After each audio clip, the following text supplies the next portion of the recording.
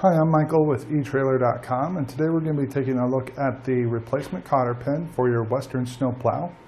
Now, this is a pretty standard cotter pin, so it will likely work for other applications, but it is designed specifically to work for the Western snow plow. You just want to make sure that if you're using it for something else, that the measurements will line up with your application.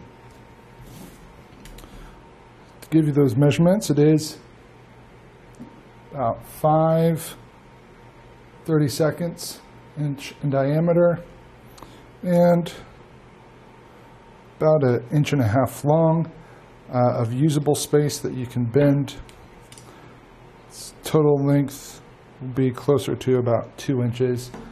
You just want to make sure, because you will be bending these arms back to secure it in place, probably don't want to have anything more than 1 inch that you're going to be putting it into, just to make sure that you still have enough room to secure it down.